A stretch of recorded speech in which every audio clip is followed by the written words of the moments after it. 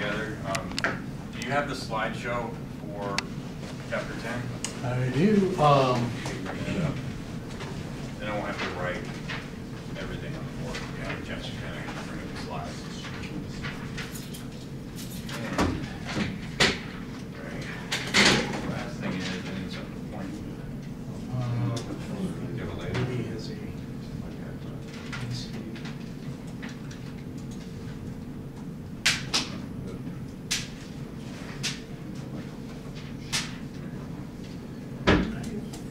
Alright, so let me kind of give myself a little map. I have plenty of time. What class is this over? Or what time is the class over? 250. 250. I have plenty of time, so after that is over, so I'm good. So we'll sit here and we'll start talking about where L1, L2, and L3 come from. And that's the power plant. And I'm going to put slash generators. Power generation. So you all take a class, I think it's in your 7th term or 6th term, called power generation and transmission. You'll talk about these concepts a little deeper, but I want to basically discuss L1, L2, L3, what they're used for, and then talk about how, also transmission. And then talk about rectifiers, both single phase, 3-phase, power supplies, and from there I want to talk about filters, basic filters, and then we're going to go right into VFDs, variable frequency drives, talk about the IGBT structure, what it is, semiconductors, what they mean. So that's the power electronics part right there. VFDs, and then I want to go into other things like a UPS, a inverter, a converter, and finally a frequency converter for a wind turbine. So how many wind majors in here? I didn't see the hands. Hands. Okay. So just a few. So this is the part that's going to be real important to you. And we'll talk about, at this point, we'll talk about, if we have time, double induction generator system, which uses a 4-quadrant frequency converter. There's also wind turbines that use full frequency converters, and we can talk about that. How many solar majors? Okay, about the same. So solar majors might think, this doesn't have anything to do with me. But how do you deliver DC to an AC grid? A little box, black box, called right? Magic box. Magic box. I'm going to teach you what's inside the magic box. I know Phil says don't look in there, right? Don't look in the magic box. But I'm going to show you what's inside there.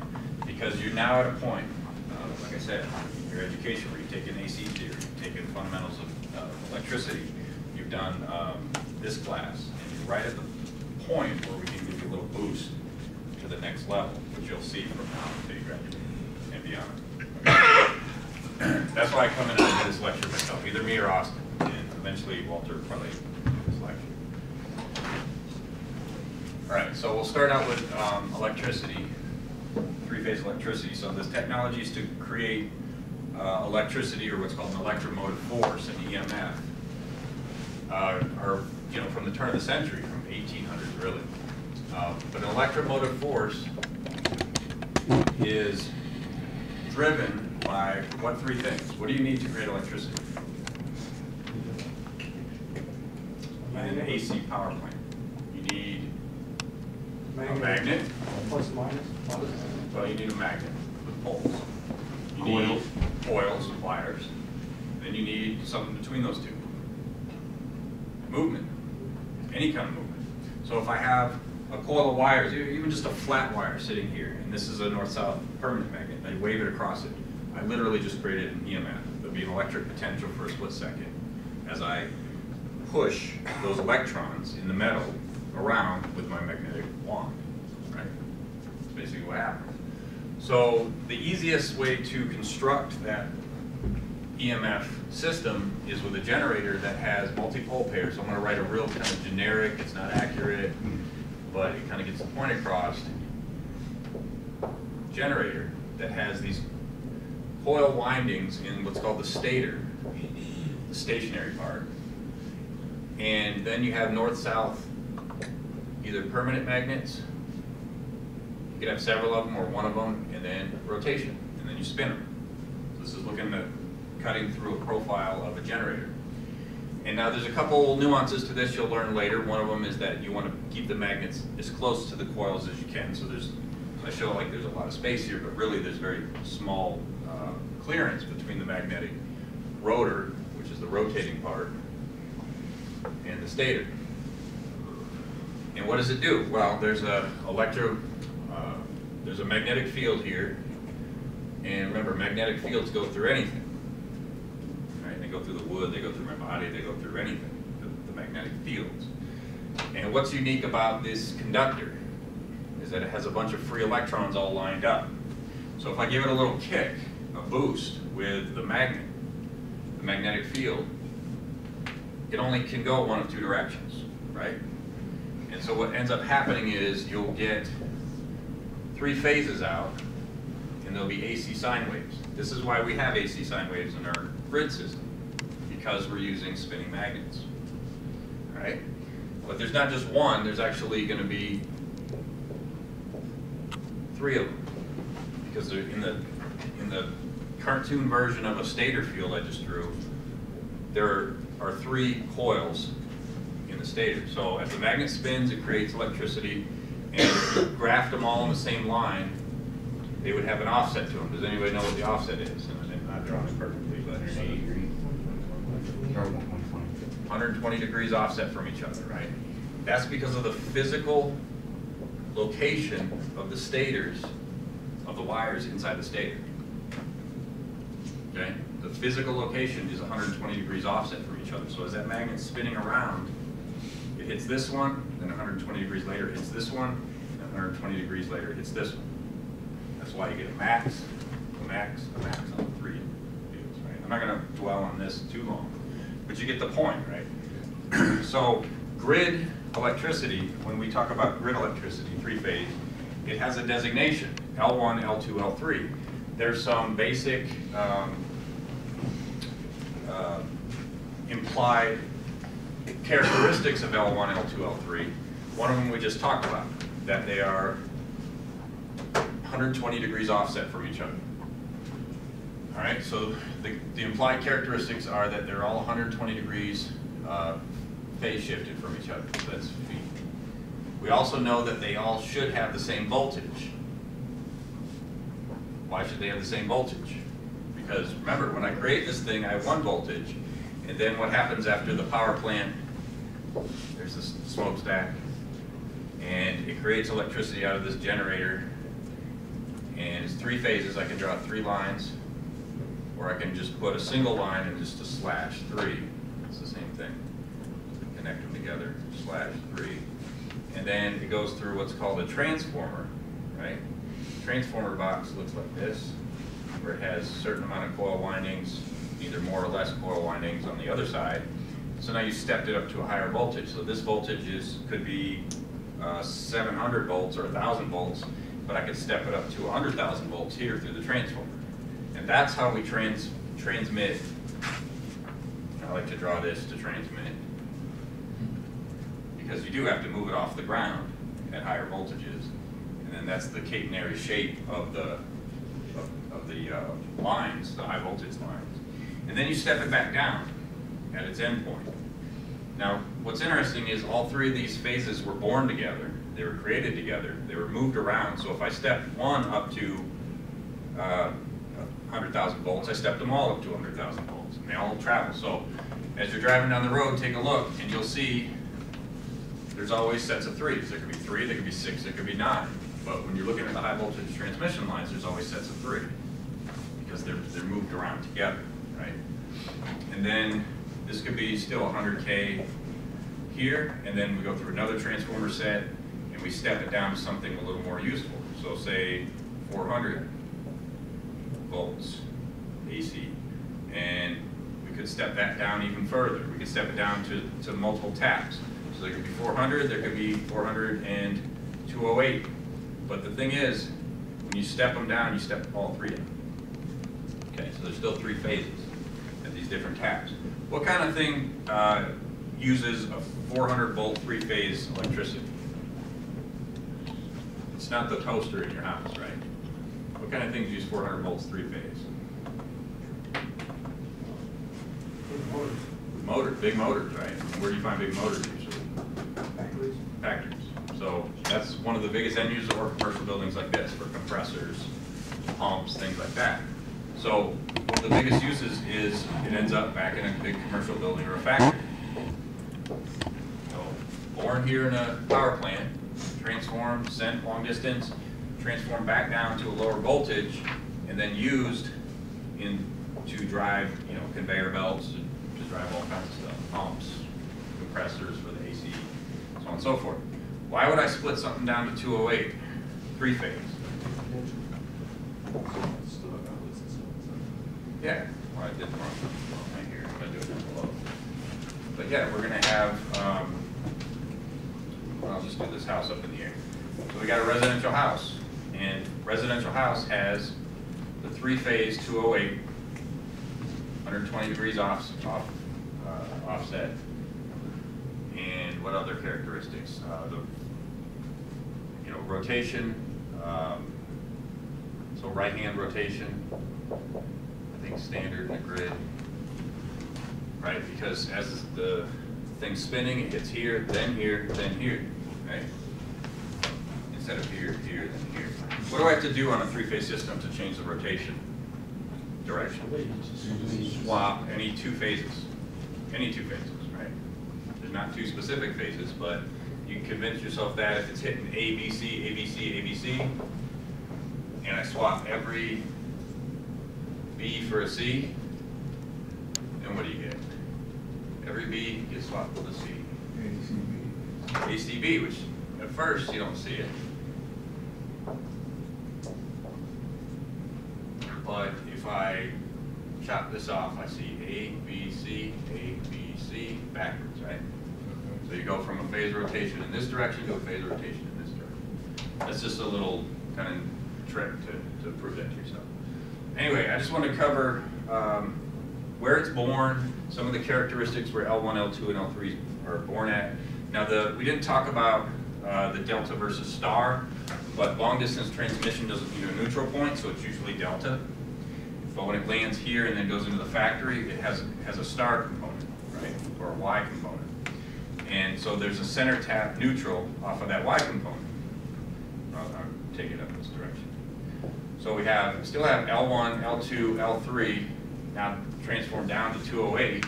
If I take one of those phases, tap of one of those 208 phases and neutral, what do I get? 120 wall output.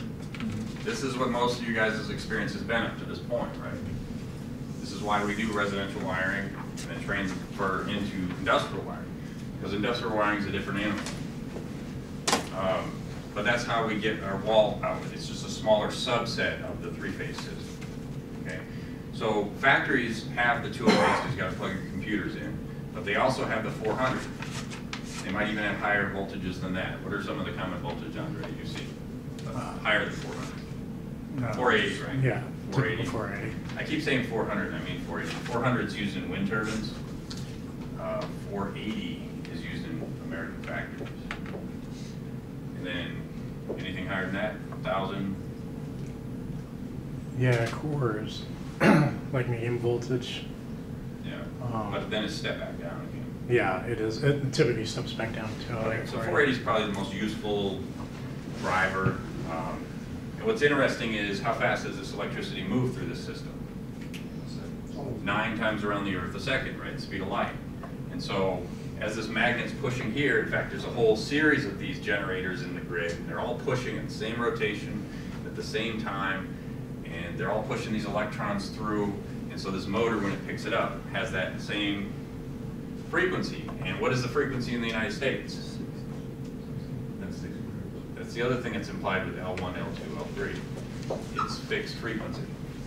Okay?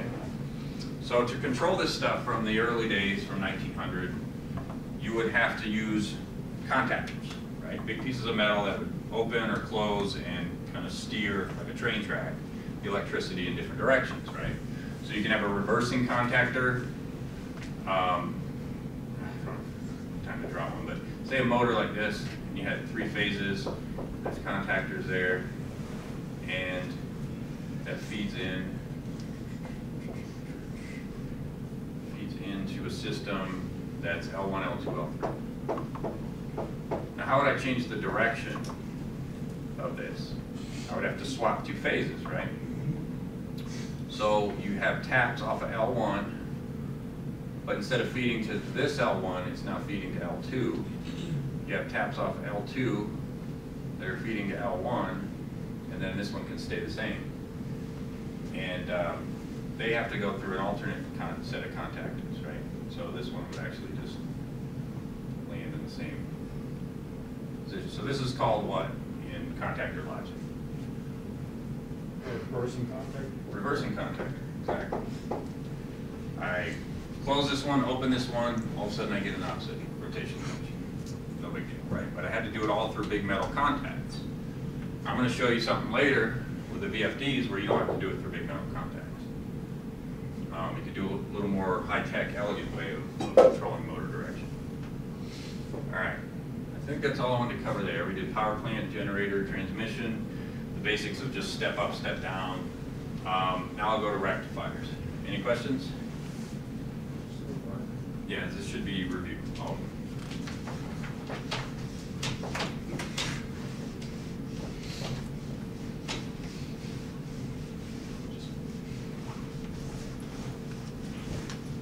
All right, leave that.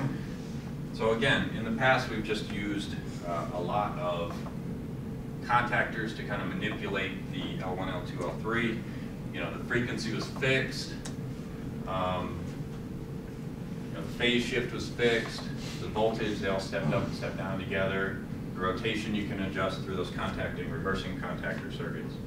Now I'm going to divert, and we'll get back to this subject here at VFDs, but I'm going to divert down to rectifiers and kind of build up an argument. So what if I want a DC out of AC, whether it be the 120 wall outlet or 400 volts, 3-phase? You'd have to use what's called a rectifying circuit, okay?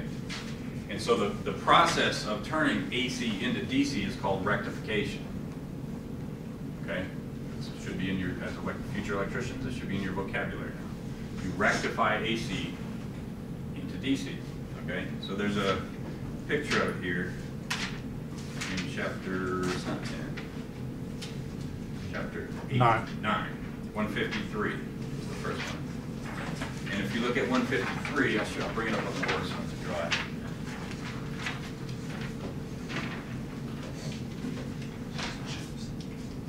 Here.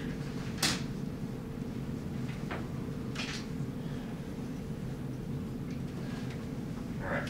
So if you look at the rectifier circuit, it's taking a single phase AC input. You learned this in your AC class, right? What components make up a rectifier circuit? What components are these? Diodes, right, which are semiconductor devices. That very short version of explanation of a diode is they allow one direction to flow, but not the opposite direction, right? So they're one-way valves.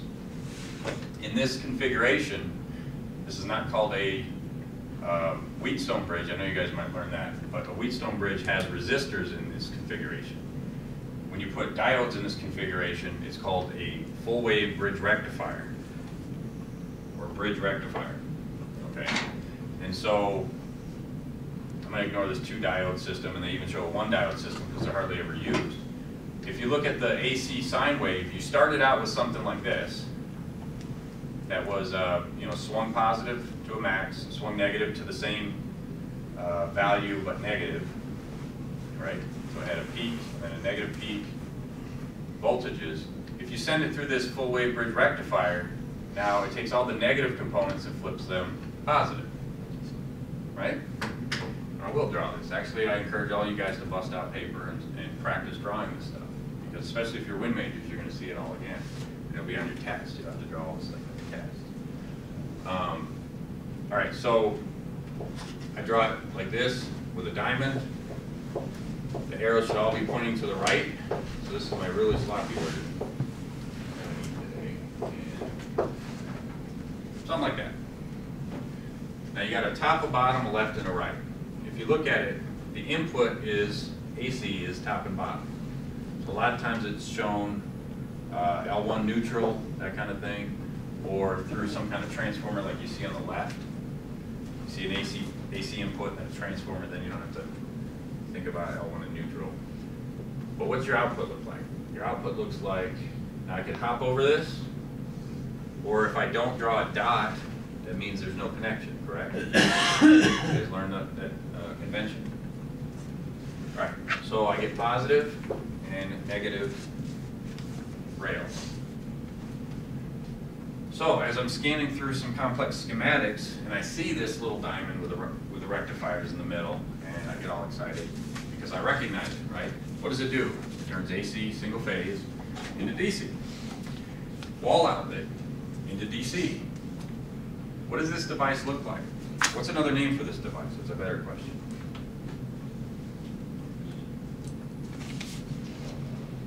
Bridge.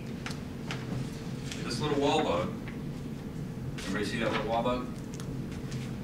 This little wall bug here takes AC, single phase, neutral, and then has a ground, although it's not being ground.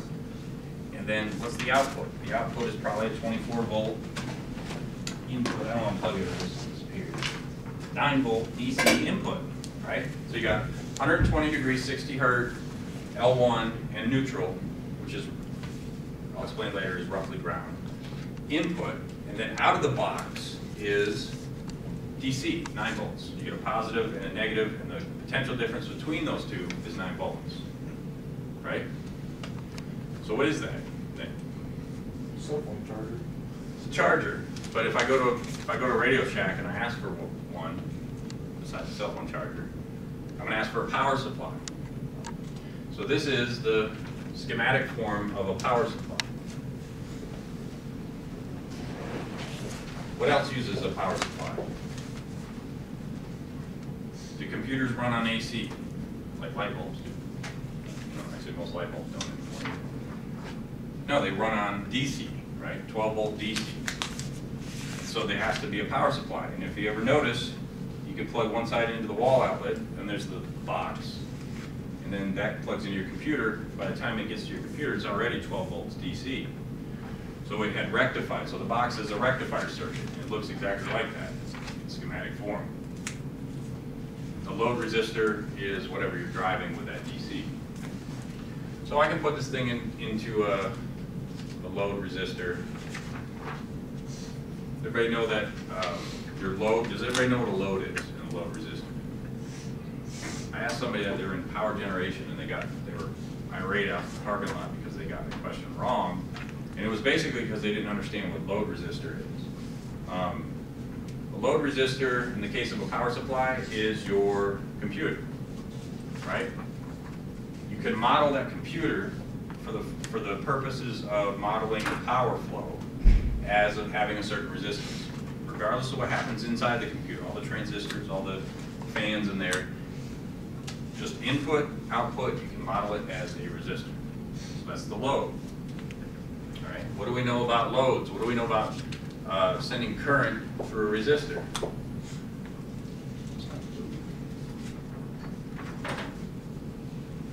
We know two different types of power, right? Power equals IB, but that's theoretical power, I times B. We also know this other power, what is it? I squared R. And that's the power that if you send it through a resistor, it dissipates. It's the power lost or dissipated through a resistor. Okay? Think of a toaster element. You guys all looked into a toaster while it's running and you see it's glowing orange. So what is it giving off as current's flowing through it?